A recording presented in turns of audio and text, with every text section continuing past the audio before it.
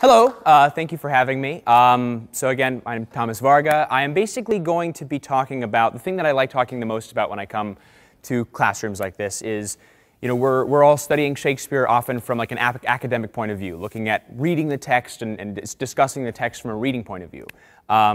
For me as an actor, when I'm reading the text, I'm looking for maybe some different things than you might be looking for if you're looking to write an essay or you're looking to analyze the text from a literary point of view. I'm looking for certain things about finding out how I can get myself into the character, how I can make choices about how I'm going to deliver the text, what I want, what my motivations are as the character, physical choices, vocal choices, things like that. So that's what I'm looking for while I'm reading the text. I'm doing a lot of the same things you're doing anyway. I'm looking at themes, I'm looking at the way the story is written, but I'm also, the focus is a little bit different. I'm looking at how I can create the character. So what I'm going to be doing today a little bit is talking about my process in creating Puck when I played Puck here, the picture that was just there, at the new Swan Shakespeare Festival here at UCI, and kind of how I came to some of these choices and also kind of bringing in some of the performances of different parts of the text as I kind of go through this. So a really, really important part of figuring out how to get into the character, getting into a play or any kind of acting situation is knowing what is the central conflict. What is conflict we think of in normal life as something that might be bad. But as an actor, you're looking for friction, things that are dramatic or comedic or what makes us want to watch something is that there's some kind of conflict. One person wants something or one group wants something and another group wants something else, and there's friction, there's conflict in between those two things. So that's one of the first things I look for. So we have to figure out what is the conflict, especially from my point of view, from Puck's point of view, in the play. What is the main point of conflict in Midsummer Night's Dream? And I think we get a lot of key from that. We know, at least with the fairies, that there's this argument going on between Titania and Oberon, the king and queen of the forest, the fairies. So we get a lot of that information from Puck. So I'm kind of going to start with one performance piece where our first introduction to Puck, we see one of the fairies come out, the first fairy, and sort of, in our production at least, sing this song and talk about how the queen, Titania, is going to be coming to this part of the forest. Puck overhears this and pops out of the forest and responds with, "The king doth keep his revels here tonight. Take heed the queen come not within his sight. For Oberon is passing fell and wrath, because that she, as her attendant, hath a lovely child stolen from an Indian king. She never had so sweet a changeling. And jealous Oberon would have the child knight of his train to trace the forest wild. But she, perforce, withholds the loved one, crowns it with flowers, and swears to share with none. And now they never meet in grove or green, by fountain clear or spangled starlight sheen, but they do swear that all their elves for fear creep into acorn cups and hide them there." So that's our first little, thank you. First little bit, we get some information here. So one thing to think about, one big difference between Shakespeare and other types of acting is that the audience exists for the characters. We're speaking sometimes to people. I'm responding to the fairy, but I'm also speaking to you. The audience exists. So there's a lot of, in that speech, there is a lot of exposition. Me talking about what's going on in the past. You didn't see this, let me catch you up to speed. Sometimes it's difficult to do in a realistic context because you have to figure out, well, why am I explaining this to this person who already knows? Well, there's a bunch of people who don't already know this. So it's also, you can bring that in as the character. I'm going to let you guys know what's going on, catch you guys up to speed, so you know what's going on between us. We get some information about this, the conflict between Oberon and Titania, what's going on in the forest. For a lot of it, if we're just reading it, it's easy to forget that there's this changeling child, because there's nothing stated in the play that this character even is seen on stage. It's referenced. In our production, we decided to bring the changeling child into the play. There was an actress playing that part. So that added a lot of interest to me in having that speech talking about, oh, this conflict is about this child that they have. And what do I say about it? I say that Oberon wants to have the child be the knight of his train to trace the forest wild, kind of be a soldier, maybe have a little bit more of a masculine energy, while Titania wants to crown it with flowers and have a totally different way of raising this child. So it kind of made me start to think, okay, maybe this is a parental fight, a fight about how they're raising this changeling child. It also started to make me question, well, what is a changeling? What does this have to do with the rest of the play? Sometimes you get answers from the text. Sometimes you get answers from how the production is handling this particular play. So our director, Eli Simon, had what made first the choice to have the changeling in the play.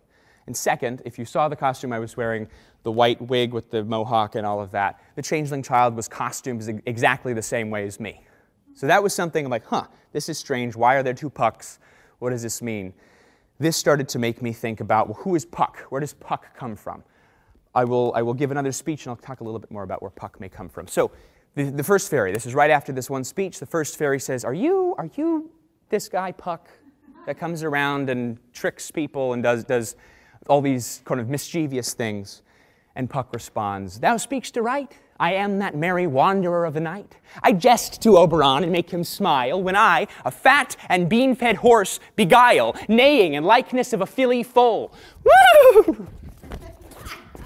The wisest aunt, telling the saddest tale, sometime for 3-foot stool mistaketh me. Then slip I from her bum, down topples she, whoop, whoosh, and Taylor cries, and falls into a cough. And then the whole choir hold their hips and laugh, and waxen in their mirth will sneeze and swear. A merrier hour was never wasted there. But room, fairy, here comes Oberon. Cool. So this gives a little bit more about he's a trickster. He's connected to Oberon. He's sided with Oberon, whereas the other fairy, and seemingly all the rest of the fairies, sided with Titania. So I got to figure out, why does he pick Oberon's team, and what kind of character is he? So I started doing other research and found some poetry and some stories from around the same time about Puck, or Robin Goodfellow, that explained a lot more about his background. Now, this is an actor's choice, doesn't come up in the actual play, but is similar in time and refers to where he's coming from. I'm going to use that if it helps me. The cool part about being an actor is the stuff that's not stated for sure. If you make choices or you come up with something, you can add to it because you want to fill in the gaps that you don't have from the play. So some of this background talked about how Puck was a half-fairy. Puck was kind of the product of an affair between Oberon and a human, and he grew up as a human, didn't know that he was a fairy, but started realizing he could do magical things, transform himself into different shapes and animals. So he would use this to play tricks on people. He eventually got a letter from his dad, Oberon, that said he was a fairy, and he went to join the fairies in the forest. So this gives me another context to, okay, this helps me answer the questions. Why did I pick Oberon's team? Well, he's my dad, and I'm not related to Titania. That kind of gives that element to it. It also, it gives a little bit more interesting choices to how I interact with Oberon. Because if I'm just thinking about, I'm his lackey, I do what he says, that's a little bit, I don't know, it's not as interesting to me as, well, what if I am his son who may or may not like the orders I'm supposed to, I don't really necessarily agree with what I'm supposed to do or want to change it up in that kind of, I'm going to do a different dad. So that can influence why I'm making the choices that I make. Which then led me to the next question, that everywhere I've ever read about Midsummer Night's Dream, before I'd ever worked on it, Puck is described, and even in the play, described as a mischievous trickster, somebody who's playing with people and making these tricks, and he's mischievous. But as I read the play, and I just read the text of what am I doing in the play, everything Puck does is executing an order. Everything he does was, Oberon says, do this. Okay, does it. Doesn't seem very mischievous to me. Kind of feels like a rule follower. So it was a big deal to me to figure out, well, but it also says that he is mischievous. So what can I do? How can I pull things out of the play that are able to bring in that mischievous nature?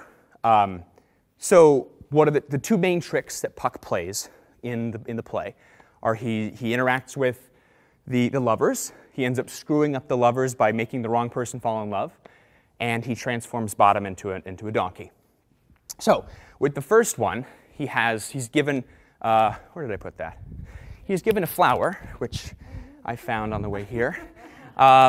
that has magical powers, that when he puts the magical charms from the flower into a person's eyes, they wake up, fall in love with the first person that they see. So he's told by Oberon, kind of incidentally, hey, there's some lovers in the forest. One of them doesn't love the other one. Why don't you go fix that?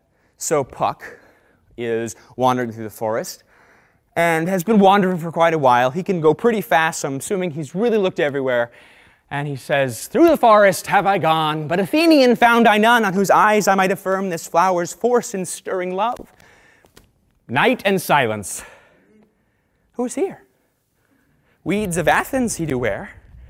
And here another sleeping sound on the dank and dirty ground. Churl, upon thy eyes I throw all the power this force doth owe. So then, he leaves, or no, in the play it seems like he may leave from there.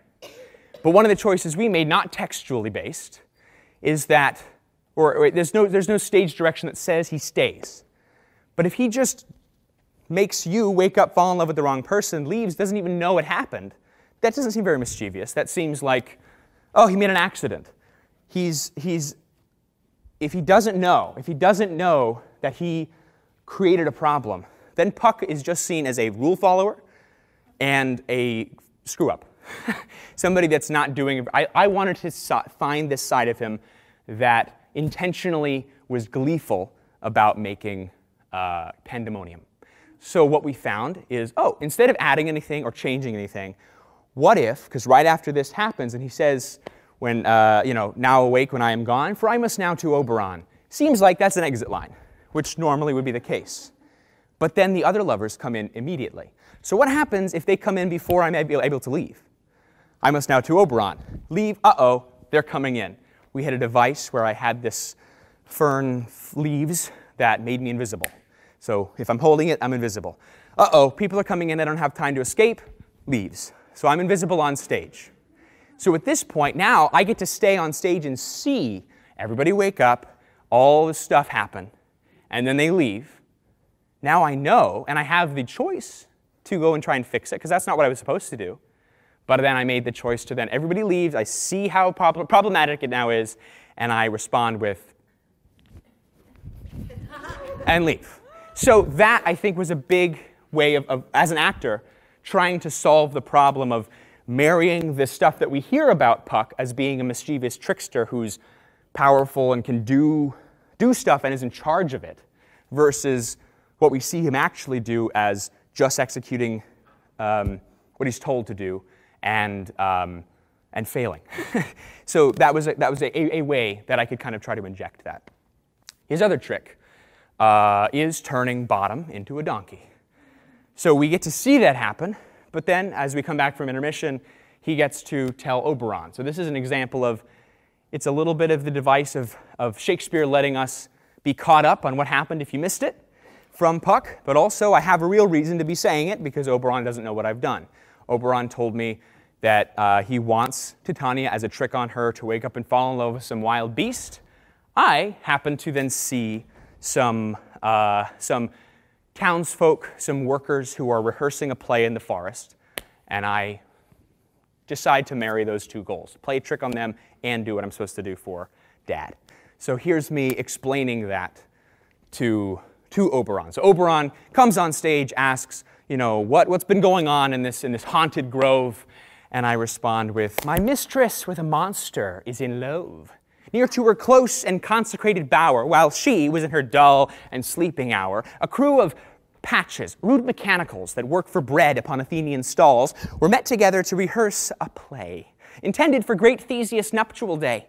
The shallowest thick skin of that barren sort, who Pyramus presented in their sport, forsook his scene and entered in a break, when I did him at this advantage take. And as his knoll, I fix it on his head. Anon, his Thisbe must be answered, and forth my mimic comes. So, at his sight, away his fellows fly, and at our stamp, here o'er and o'er one falls. He, murder, cries, and help from Athens calls.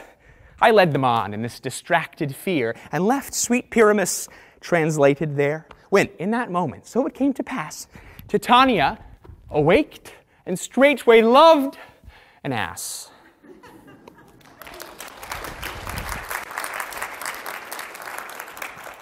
So that's fun because he's getting to relive what he did, and you get to see his excitement and joy about it.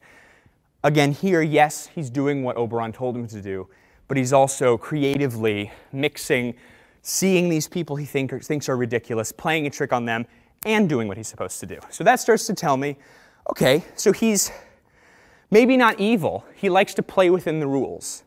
So that started to influence small choices, little ways of delivering some of these lines, that he is a trickster, but also is a rule follower and likes to play in those boundaries. So that started to give me a really good idea of who he might be, his personality.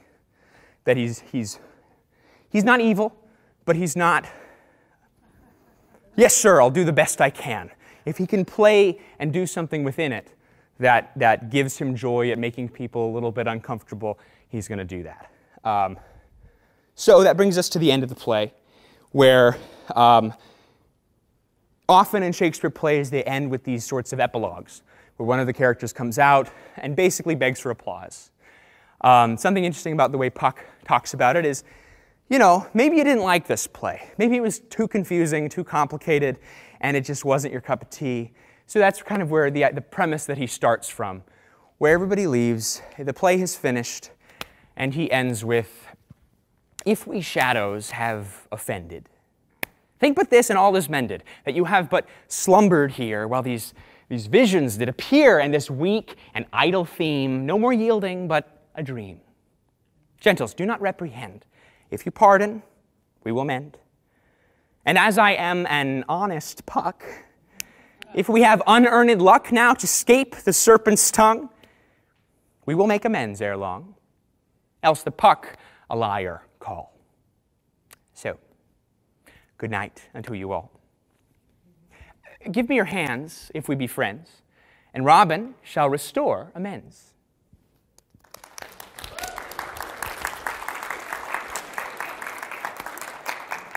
So, yeah, I think with that, that's another interesting place to find and play with actually engaging with the audience. It's a famous speech. It's strange to me why it's a famous speech, a little bit, because it is kind of an afterthought. It's an afterthought of the play where he's asking, you know, hey, please clap. But still finding within that there's still play. Based on all of the other choices and things I was able to find by analyzing the text, trying to, the questions that come up as you're looking at the script as to, well, why does he do that if this is the case? Those are the important questions to be asking as an actor, and I think as a reader, to figure out, well, why if this is there, why does this also exist? And how can you come up with something that merges those things to make them work together? And I think all of that stuff really ends up and leads to that end speech, is how you can come to this type of speech that is common in a Shakespeare play with a little bit of a different perspective, a little different attitude. Yeah, this maybe wasn't the best, but if you didn't like it, we can do it better next time. Please clap. So, yeah, I think that's sort of where I'll end with my performance stuff. Yeah, and we can show some clips from the actual production. You can kind of see what the theater looks like. And with some costume. So questions for Thomas? As an actor interpreting this role, I was really interested in the physical elements, which we taught. Yes, Ainsley. Like, Puck has two names, Puck and Robin. Did you change things based on how he was presented? Because sometimes it was Puck, sometimes it was Robin. Yeah, so yeah, his name technically is Robin Goodfellow, like that's his name. Puck is sort of what he is a Puck, and he's kind of been famously called Puck from, you know, kind of combined. So I think that was something that I had to kind of figure out at first, but it sort of started to feel like it was merging for me, like it was almost like Puck's my nickname. You know, it's like if a character is referring to me as Robin, it's like you're being a little bit more formal. Or maybe it's, you know, the kind of feeling, especially if Oberon says it, that feeling of when you're using your full name, you know, versus calling me Puck. Well, it was kind of interesting sometimes too. You know, we do the show many, many times, and I think to speak specifically to how it made me feel, I kind of, once we had kind of gotten on the wagon about how it goes, it didn't prick my ear as much, but there were certain times where the actor playing Oberon, very rarely, but sometimes would accidentally call me the opposite. He'd say Robin or Puck, and those times I would notice, like, huh, why are you calling me that now? So I think thinking about it's really like if you have a nickname. If you have something that people don't always call you, or if you go by, like I do, I go by my full name. If somebody calls me Tom, I'll still know it's me, but I'll like, huh, that's interesting, that's different. And changes possibly the relationship, or says something about the relationship that you might have to that other character. Good question. Can you say something about the movement? One of my lectures was on movement and metamorphosis in the play, and I was trying to get students to read the play for movement cues and for movement ideas, because we get so, as English, in the English class and literature class, we get very focused on the words on the page. But as soon as we see you start acting, we see how important the movement element is. So movement's important. I tend to think about, especially Shakespeare, but all scripts really, as the architecture, or like the blueprints of the performance. So it's just the things that are said. There's a whole bunch else that you need to do in terms of what words you're emphasizing, how, pitch variation, where you're directing certain lines, how you're using your body. And I think part of it is to help with meaning. I think part of what I'm thinking about with movement is the same with whatever character I'm playing, is figuring out how can I clarify this by inhabiting the language that I'm speaking. So for example, it can be as simple as, when I'm saying they do square, like you're probably not going to know if I'm just, they do square. You're probably not going to think about what that means, versus if I kind of take on a little bit of a physical cue of what I'm talking about, kind of inhabiting the ideas, so it's affecting how I'm speaking it, how I'm thinking about it, and I'm living through the ideas that I'm speaking, but it's also helping clarify sections, especially sections that might not be as readily understandable to a modern audience just watching. So I'm always trying to figure out how I can be energized and interested myself as I'm going through the text, as well as helping make some of those sections of the text more accessible or more understandable. The other element is thinking about, well, what kind of, especially with a character like Puck, or in the previous season I played Caliban, who was a lot more down here and kind of creeping and to the floor, physical, like kind of earthy. Thinking about how they might move and letting that affect me. So like Puck is described as mischievous, as a fairy, which is kind of more light and airy. So I might be a little bit more light on my feet, a little quicker up, as opposed to being down and kind of visceral and gritty. That also comes into voice, in terms of where I'm placing my voice as I speak.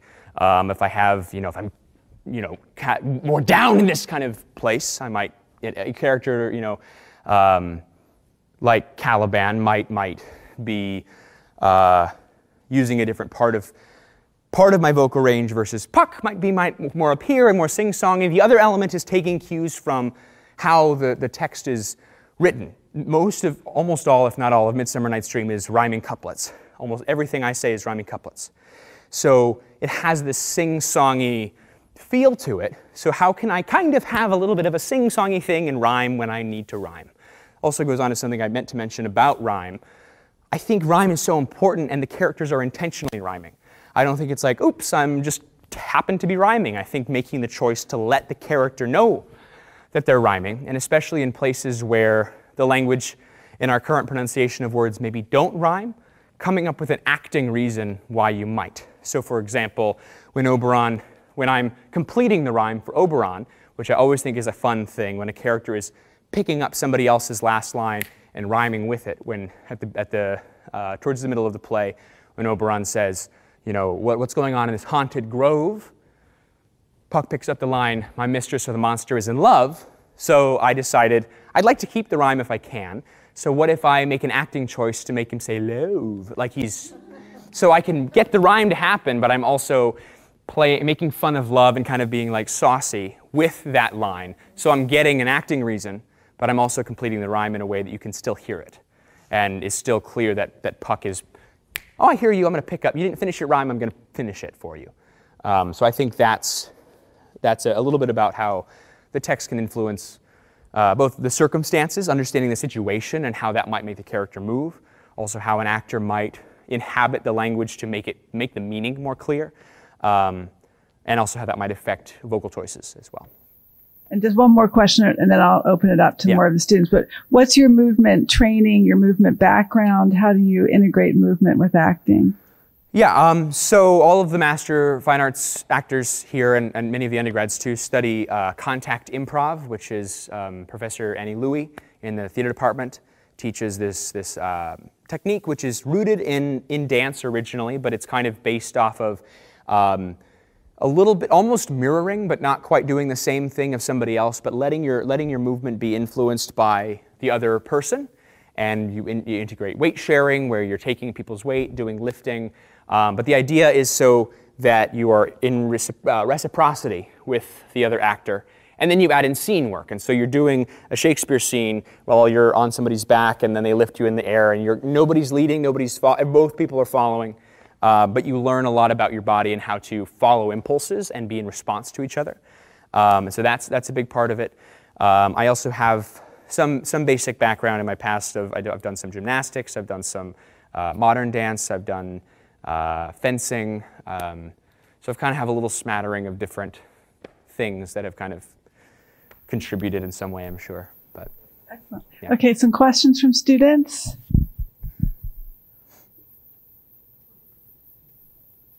Yes. Can you just shout? So, as an actor, I'm curious, how did, because I know you said you were like looking for conflict in the script rather than kind of looking at, oh, like where's the repetition or, some of the literary devices. I'm curious, how did kind of looking for those actor cues influence your understanding of the play from a literary sense? yeah, well, I mean, I think they're totally intertwined. So when I say that I'm looking for conflict, that's the main thing I'm looking for, to be able to be actable, so that I'm not just a walking paper. That I need to, I can understand that a play is saying something or has a theme, but that's not something I, as the character, can do. So I'm looking for what I can do, and what I can do is based off of my motivation, what I'm trying to accomplish, and that comes from my understanding of the situation, all of the circumstances. And I think, in terms of my better understanding of the play, I kind of start every play, every script I ever look at, as looking at it like I am like a detective, where I'm looking at what are the facts, what is the situation. And often we don't, at least in my experience when I read Shakespeare before being an actor, I was just trying to understand the meaning. But instead, I'm looking at it, I'm trying to understand the meaning so I can uncover what are the facts, what are the circumstances, what has happened, what's going on right now, what are the details. And then always there are major gaps, major holes, major questions that I'm like, well, this is the case and that's the case, and I have to fill in this spot. And that's easy, I think, when we're just reading to, move on, or if it's not related to the theme we're studying, then we don't worry about it. But as an actor, I can't leave a gap. I can't, maybe I don't have to know everything about the other plot lines if I never intersect with them. I'd like to, because I am interested in the play. But really, I cannot leave any holes about what I understand the situation to be and my motivations to be. So that will always make me dig deeper into the text, and that makes me have to know every word and the definition of what it means in that context based off the history. It has to make me think about, well, why am I rhyming here? Why did I choose this word? Or why might I be using this literary device? And coming up with reasons. So it's really, I'm not doing anything, I'm not ignoring those literary elements. I'm trying to figure out how to justify them and why they may be there in a way that's maybe different than writing a paper. Does that answer your question? Yes. Cool. Thank you. Professor Lepton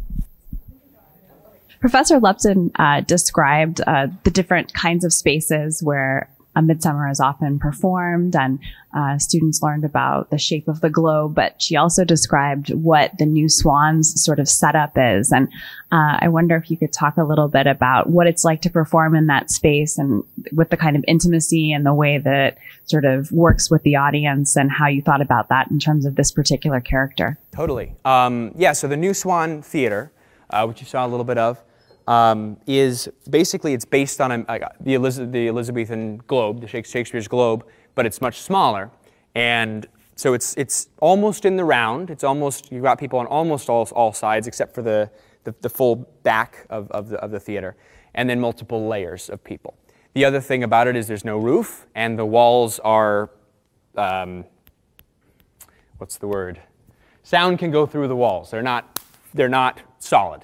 So as an actor, what that means is I've got people up here, I'm outside, there's no boundary. So right now I'm able to speak in a way that hopefully is reaching all of you in a pretty good way, because we're in a building that is designed to carry my voice forward. And even if it wasn't designed perfectly for that, at least we've got bounds. We've got a ceiling, we've got walls, and the sound can bounce around and stay within this building. If you're outside and if I'm trying to speak to all of you and there's no walls or no ceiling, it's going to be a lot more difficult for my voice to reach you, because it's not being kept inside by the walls. So that's a major challenge of working outdoors. But then there's also this, so in that sense, and like Shakespeare performance I think necessitates, it needs to be full. You need to be able to articulate your language clearly, have a full vocal projection to be able to be heard by the audience. But at the same time, it's also very small. It's very intimate. So I have the audience pretty much from right here to about right here and around. So I'm always within a pretty close, even the people up here, they're right here. They're right close to where I am. So I can't afford to be very false and presentational. I have to have a little bit of reciprocity with the audience and actually I can see everybody. It's not out in the dark. I am talking, especially as Puck, speaking to the actual people. So what I love about working at the New Swan is it demands both seemingly opposite things that I think you need for Shakespeare. You need to be fully engaged and fully open, and the circumstances are large, which require a bigger open performance. But at the same time, people are close, nearby, and it demands a certain amount of, although we're in a magical fairy kingdom and whatever, a certain amount of realism in the sense that I'm actually engaging with people in front of me. So I think that it's a great challenge, and I think that the theater offers that challenge in a good way for performing Shakespeare. Yes? Yeah, thank you so much. So when Dr. Lupton introduced this production as well, she mentioned that in the New Swan conceptualization, maybe Eli Simon's conceptualization of the play, the social context kind of imposed on it is the 1950s. You mentioned Oberon as having kind of an Elvis-type quality to him. Yeah. There was sort of gender switch up in Lysander becoming Lysandra. Yes. I was curious on how these elements of interpretation and the social context placed on the play also might have affected your performance or compelled you to make certain choices. Great question. Thank you.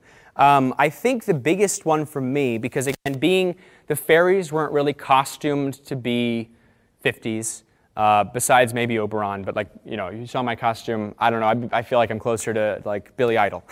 But so the 50s didn't have a huge impact on me because it felt like the fairies were kind of outside of time. But what did have a big impact about the choices that we made was looking at the gender element. So again, we had Lysander being Lysandra, and so the lovers were between Lysandra and Hermia, and so that kind of changed up. That element made me start thinking about gender roles, gender expectations, and that I think highlighted for me the biggest thing that it did for me is it really made me understand that first speech that I gave in a way that I hadn't before about the changeling child. And I don't think, I might have missed that contrast between the knight, what Oberon wanting the changeling child to be, the knight versus having flowers. That they had differing views of what this character is supposed to be. It's kind of paralleling maybe the human's expectations of who you're supposed to love. In this case, seeing how these two different fairy or forces of nature, maybe forces of masculinity, forces of femininity, are trying to impose on this changeling child. And we also made a choice to remove any gender markers from when referring to the changeling child. So there were, if you might have noticed that I never said he. Originally, it was all he. So they were all like one or the child, or like I never refer to what the gender of the child is. And again, the child's costumed exactly like me. So it kind of started to bring out that a lot, that I'm noticing these competing ideas of them trying to impose something on this child, which led to another choice that we made that, well, maybe the changeling child is another version of Puck, because a changeling is a child that was suspected to be kind of switched out by fairies. So that kind of sounds a little similar to the story that I found about Puck, that was a half fairy, didn't realize he was a fairy, and then ran away. So perhaps they're a similar type of being, and Oberon had raised me, and so now Titania wants to raise this other one. But what happens if I don't really want to be, because we see Puck kind of being a little resistant to what he's supposed to do. He's following his orders, but he's a little bucking the rules a little bit.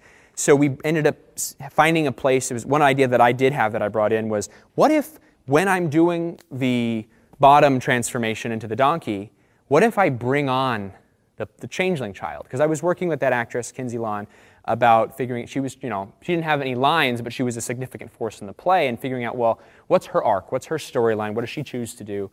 And what if I offer her a third route of not having to pick either of these, what both of these parents want, but what if I'm doing this thing about, hey, we can still play within the rules, but we can have our own personality or our own identity within it. So I ended up, as I'm doing the scene with Bottom, I go off and I bring her on and kind of like show her what I'm doing, as if maybe you don't have to, maybe not to pick. Maybe you can be with me, and you can maybe fall into a category, but we can find our own play within the rules. I think that was the biggest, it started, those themes, and highlighted by the director and by the production and costumes, made certain elements of the play stand out to me more, and then make certain choices from that. Thank you. Any student questions? Ainsley, you have another question? How did you handle the relationships with other characters? Like you said that you saw yourself as Oberon's son, but then for that to work, he also has to see you as his son and not just his lackey. So how did you figure that out with other people? Yeah, good question. I think the great part about working in theater is that you have several weeks of time, full-time rehearsals to work with the other actors. So you can hash that kind of stuff out and kind of figure out, agreeing upon certain things, or if you don't agree, kind of having those sorts of conversations. Versus in film, you don't always have the time. You get your script, you prepare, you come, and for the most part, you kind of go through the scene one time and then you start filming. So you don't have maybe those times. You kind of make your own decisions a little bit. But I think in terms of this, I know that I brought it up to Jesse, who played Oberon. And I think it definitely came into play. It wasn't something that he had any kind of issue with, and I think it brought in a little bit more of a context for what our kind of closeness was. But at the same time, what's kind of cool about acting is there's no lines about it in the play, or there's nothing that specifically has to do with that. So even if, and I'm not in Jesse's head, but if for him, if he had heard that and said, nah, it doesn't really help me, he doesn't have to be thinking about that. If it helps me, there's no scene, there's nothing, unless I'm doing something that really, really screws with his interpretation, we can end up having different ideas about the gaps that aren't actually talked about in the play, as long as it helps us buy in and believe ourselves in the roles. So I think it's always better if we all kind of agree on what the situation is, and we did. But I'll say that even if there is some difference, it's the actor's preparation to know what's motivated. It was helpful for me to think about that, and it didn't, whether or not he fully agreed or not, wasn't as important as the fact that our relationship was influenced by that. Having kind of this, person who's directing me to do something and me kind of screwing with the rules, but still ultimately being on his side. So as long as those things are in place, I can think whatever I want. Yeah? Okay, I'm going to ask one more question, and then maybe people will want to chat with you for a few minutes up front. So our theme is animals. And there's a lot of animal imagery in Puck's speeches. Yes. So how did the animal imagery in the play, let's say I'm thinking about the wonderful speech during Bottom's transformation when you talk about becoming the headless bear and all of that. Can you talk a little bit about how you process that imagery physically as well as in terms of tone and intention and all that? Yeah, so that also connects, there's a speech that, again, as the part that I was re-explaining about how I scared off all the rest of the rude mechanicals, is that he turns into, a horse, a dog, a headless bear, a fire, and kind of turns into things that are going to scare them. This also came up in the extra reading that I was doing about, things that he could do. He could transform himself. Even in the first speech, he talks about turning into a stool, and then he's gone, and she falls down, the woman that he's referring to. So he's able to, being transformable is, I think, the biggest element of that. So during that speech, thinking about, well, it would be great if this was a movie that I'm like actually transforming into these different things. I can't do that, so what can I do in a short amount of time to change the shape of my body and the timbre of my voice or whatever I'm doing to kind of, at least for a split second, give you the feeling of, oh, I'm whatever I am, but I'm going to dart between different shapes and sounds to at least give the feeling of transformation. And for me, it's like really just finding the glee in that as well. And the chase and yeah, I think that also knowing that beyond just that one speech or that one scene, knowing that that's one of his powers or one of his things he can do, I think it gave me a sort of feeling with the rest of the play that turning on a dime was something that was in his wheelhouse. He's not a considerative, I'm leading from here, which takes me to this idea, and I'm moving through thoughts in a kind of systematic, careful sort of way.